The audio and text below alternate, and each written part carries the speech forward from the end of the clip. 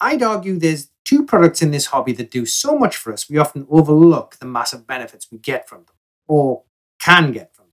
The first is light, because no matter how hard you might try, you can't paint in the dark. And second is Poster Tack or Blu Tack. But why am I talking about both? Well, I was recently sent a lamp to review from BENQ. And for the life of me, I couldn't figure out a way to make an entire video about a light. Instead, I thought I'd combine the two topics and film everything only using the BENQ E-reading light, because using a light is the best way to review a light. So today I'm going to do a top 15 countdown on the best uses of Blu Tack in our hobby, whilst throwing in random review points of the BENQ E-reading lamp. Yeah, I've got no idea whether this is going to work. Just go with me. If nothing else, you might say we failed spectacularly.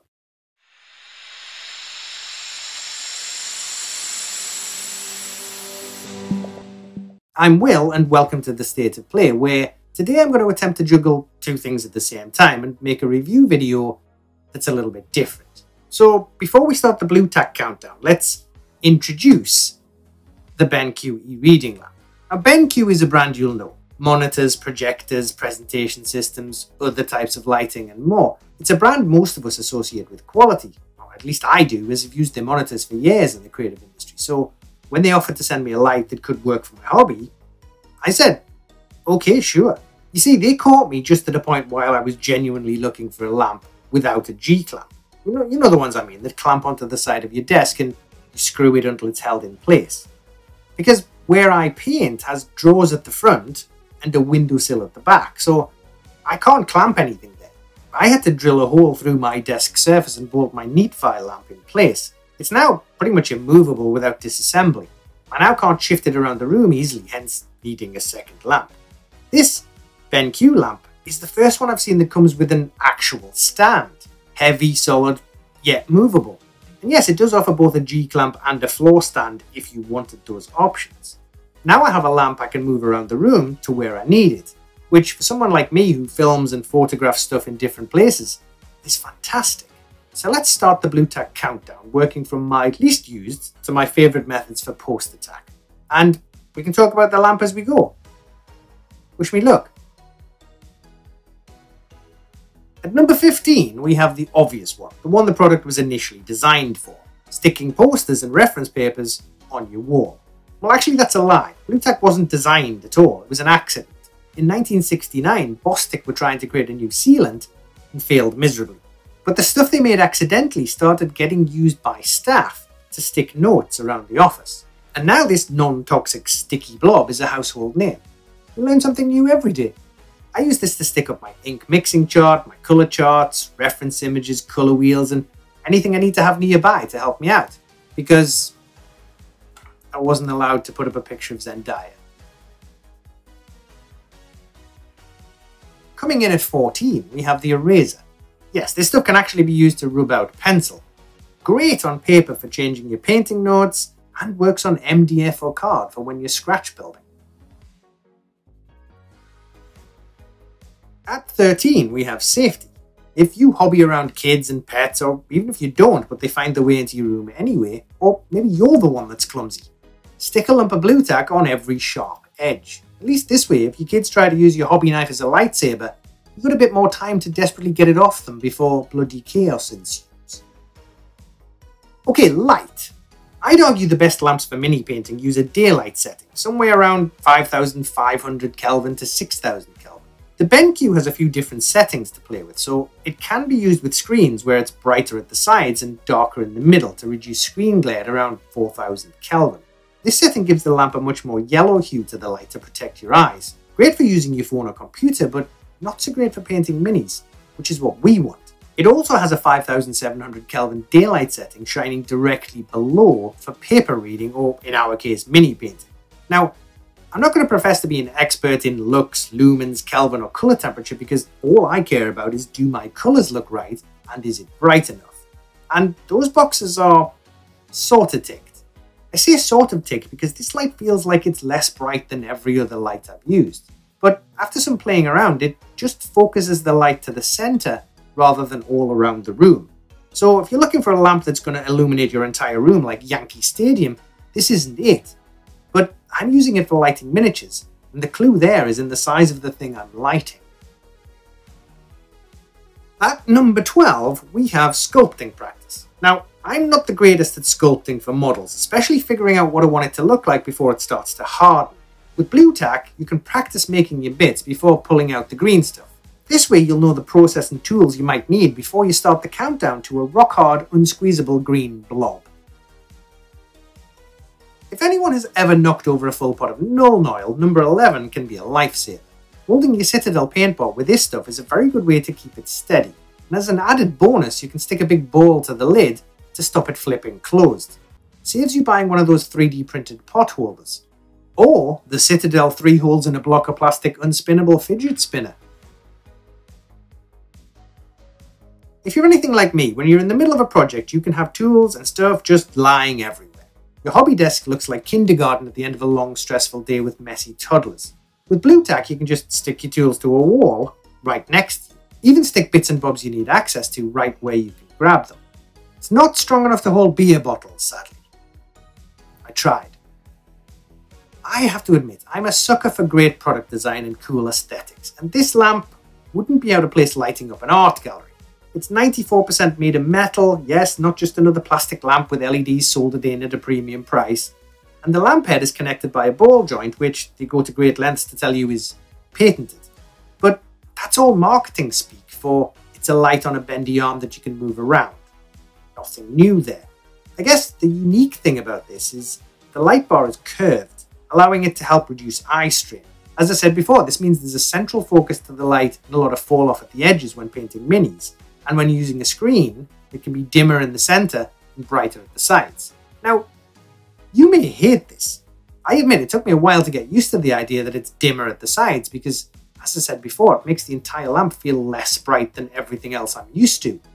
But when I'm wearing my magnifying glasses under a bright light, I often end up with a headache after a few hours, which didn't happen with this light. Now, that could just be a coincidence, I don't know. I'm a hobbyist, not an optometrist. But I can't sit under this light for longer than my Neatfi one without feeling like my eyeballs are trying to crawl out of my skull.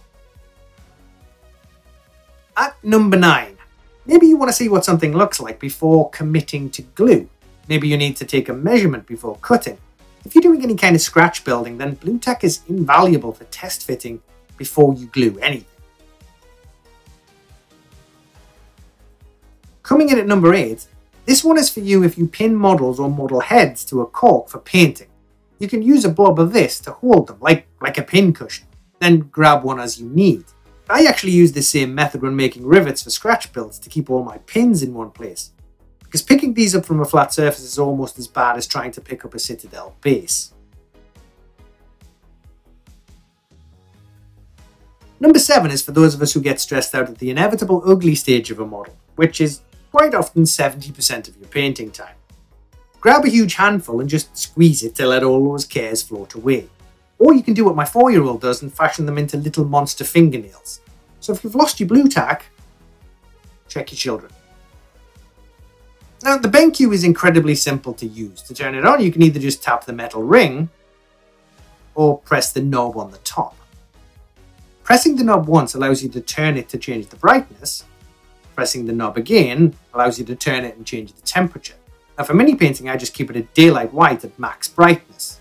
Touch and hold the ring for 2 seconds to turn on automatic ambient lighting for reading, and the light will turn green. Touch it again for another 2 seconds, and the light will turn orange and detect the light in your room. And modify the light sensor for screen reading. I mean, yes, it does some cool things, and after a month of using this, I've honestly found that I just don't really use any of these features. Kinda like those 300 buttons on your car dashboard, 80% of which you never pressed because you have no clue what they do anyway.